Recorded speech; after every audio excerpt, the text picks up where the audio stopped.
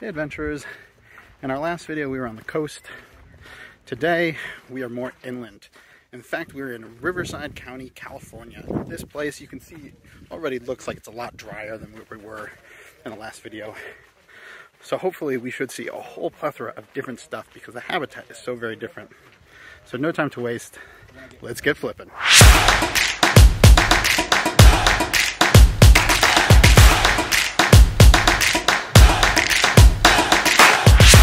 That's so cool. It's about the same size as the one that I saw here earlier this year. Yeah, but on the other side of the park. So this little fellow is a Coachwhip, and it is a juvenile, and they have this really cool sort of striping patterns. Now the adults, they look completely different. They almost look like braided whips, and that's kind of where they get their name Coachwhip. And this is the first time that we've actually seen these guys on the channel. So very, very exciting. Great new species for me and for you guys too. So missed the release there. The little snake kind of jumped at me, scared I dropped him, and he snuck into a burrow really quick. But I'm sure we'll find more today. All right, Danny just flipped a tarantula. That's kind of neat. It's a little tiny one. Maybe like the size of a silver dollar. So very cool. Check out the colors on this guy. It's like very iridescent, kind of looks like a rainbow. Another one of those. This is a male granite spiny lizard. Take a look at that. Zeev just lassoed that lizard. And oh my goodness, I mean, it looks like it sat in a bucket of blue paint. It is just so bright and colorful underneath. Look at those colors. Wow. Ridiculous. Just ridiculous. Beautiful male and breeding colors. That is, I have never seen that before. Even the back is nice. Look at that purple stripe along the back. Whoa. Bright turquoise legs. Look at those scales. Yeah. See why they call them spinies. Yeah, these scales are all keeled with little tips on the end. Except for the belly, just so smooth. Look at him puffing his chest out. Look at his leg. It's like, hey, I'm tough. Just absolutely stunning. And his tails get these super fatty deposits on them. Nice and thick. Little chin, huh? Look at you. Alright, snap a couple pictures and on our way. Very cool. Well, this is a delight. This is a red diamond rattlesnake. It is one of the species of special concern in this area. So we just have to observe it. We can't touch it. Not that we would be touching rattlesnakes, but very cool to see. Very cool to hear it. And just like with all our rattlesnakes, I try to keep my distance. Sometimes people like Zeev will get a little closer. This is a little too close for comfort for me for him to get a good shot, but really neat to see this guy pose for us really nice. One thing I always thought was cool about these rattlesnakes is that they'll breathe really loudly as part of their defense display. Here, listen to it carefully here.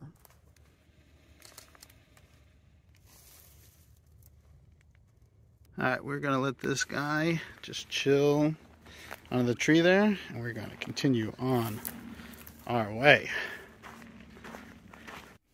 Well, we've had some great luck today. This is a blainvillei horn lizard. Now, this is another species of special concern. So again, we cannot touch this guy. They eat harvester ants, and unfortunately, the harvester ants are losing the battle against the Argentine ants. And so a lot of the diet that these guys are used to is kind of going away. But in this area, there's probably a lot of harvest ants since this fellow is hanging out here. Got it? Yeah. No, good size one too. Hell yeah. You want to take it? Yeah, I'll take it. I know. Check it out. Just got this one I flipped. Nice, good looking Gophersnake. Nice. See that? Really gorgeous yellow.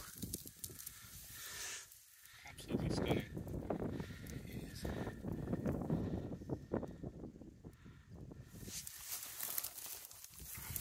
Right under that tire. Yeah, I almost didn't see it. Let's put him right in the middle.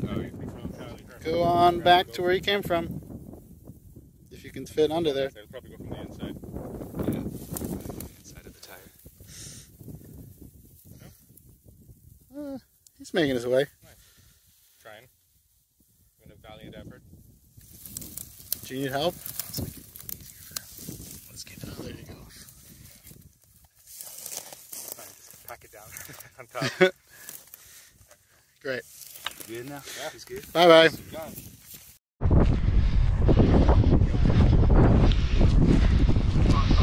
Whoa, check it out. Still tired. Come on. There we go. There we go. Big one. Woo! Awesome.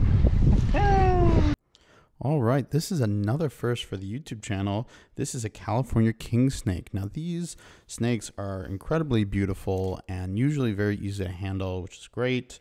We get them in 2 different flavors here in California. One is like this, with this sort of brown and yellow coloration. And they can also have a more black and white pattern to them, or somewhere in between. Brown and white also makes sense.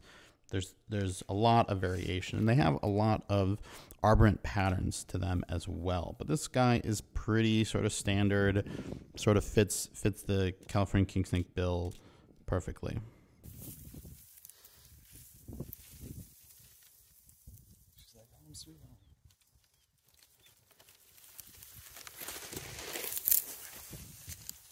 Nice. Tarantula number 2 for the day. This one's a bit bigger than the one before, but still not really like a big adult, but cool. Hey adventurers, it has been quite the day. We've seen a lot of great stuff, a bunch of different types of snakes, a good number of new interesting lizards. Really just a very successful day somebody found something. What are you doing all the way here, buddy? Perfect spot for close enough to the rocks. Yeah. What a beautiful Rosy Boa. All right, check out a close-up look at this Rosy Boa. Now these guys, pretty easy to identify. Nothing else out here looks like this. They often have this orange or brown stripe down the back, and then a couple on the side. These ones out here are very, very speckled. Sometimes those lines can be really straight. I think the coastal ones are straighter. So, really awesome find. Flashlight right on it. Yeah, just tough to try tell. popping I think him. it's a female though. Let me see. It's pretty low too for it to be a male on the tail. Males will usually have a little longer. What do you mean? Where the vent is, Loca, it's low. Like the tail's not as long on the females, I believe. It looks like it has spurs though. Does it? I can't see. Yeah, look right. Hold on. Right between my nails, right there.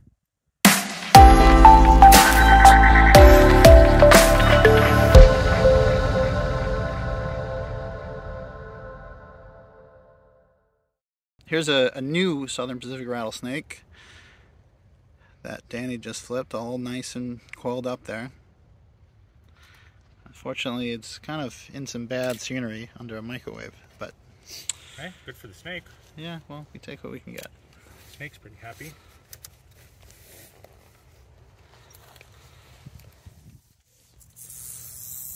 Got mad and went. It's like, I'm gonna make sure you know I'm here just in case you didn't that whole time. Danny just found another red diamond rattlesnake. Look at that color.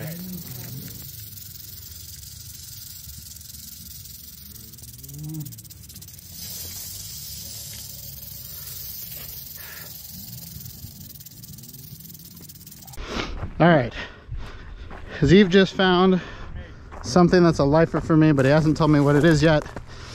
It's a surprise.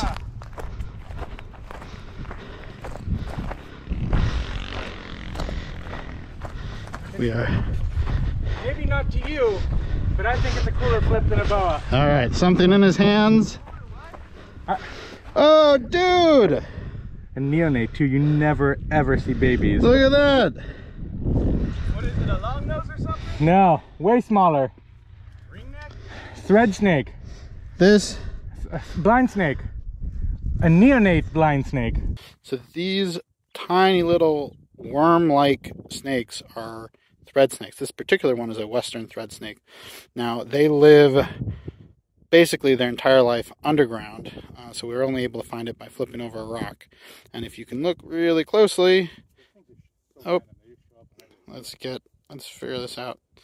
If you can see its face at some point, you'll see that it does have little tiny eyes, but those are vestigial, which means that they basically they're kind of remnants of ancient ancestors that used to live above ground. Did you guys do all the debris in that little valley right there? So even though they have those eyes, they can't use them. They're not useful for anything. I saw it already, Danny. Zeev just flipped up Cover her back up when you're done. something pretty cool here. That is the egg sac of a black widow, and right under it is the black widow. These are fairly well-known venomous spiders, so we don't want to get too close to it. But really cool to see that egg sac too.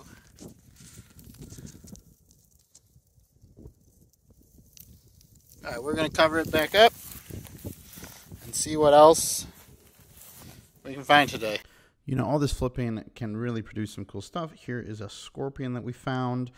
Unfortunately, I don't know too much about scorpions, but this one was pretty big and pretty cool looking. But, you know, we'll put him back under his cover in just a moment. Yep. Oh my goodness! Bam! That's amazing. There we go. I feel good about my day now. Whoa. Ow, ow, ow, ow, ow, ow, ow. Look at Yeah, this. went crazy. I've never been bitten by one before. So this is a Granite Night Lizard. They're night lizards because they're nocturnal, and they sleep under these rock areas. Cool. Sure. What? They're actually diurnal, despite the name. Oh, they're diurnal? Okay. Do that again. Oh man. Despite the name, they're diurnal. Why are they even called night lizards I think then? when they were first discovered, they were presumed to be nocturnal. I heard people see them at night though too. Like You can. You see them at night, but they're predominantly diurnal apparently. I'm a big one too. I'll probably just keep in the what I said. It makes me look human. Yeah. Gorgeous. This is a lifer for me. I'm very excited. Now, not only was this a new species for me, this is the first night lizard in the whole genus that I've ever seen. We have 6 different species in Southern California, and so it was great to finally see one of these guys. And I did look up some research once I got home because I was definitely confused about why they're called night lizards if they're active during the day. And while I think Zeev got this one a little bit wrong, they can be active during the daytime, often maybe more of the sort of dawn and dusk period, but these guys are mostly active at night. They are nocturnal. Now, some of the other night lizards have slightly different patterns. Some of them are more active during the day, but this particular one, the Granite Night Lizard, along with a few others in this area, are active at night. And that's in part why they can be difficult to find because it's dark out and they have good camouflage. They have a lot of dark colors to them. And so it can be very tricky for someone like me to come across them in the wild. Scamper away, little buddy. Scamper away. There he goes. Well, what an exciting day. We saw so much today. It was really great. So let's keep it short and sweet. I'm Greg Schechter. This is Schechter Natural History, and I'll see you in the field.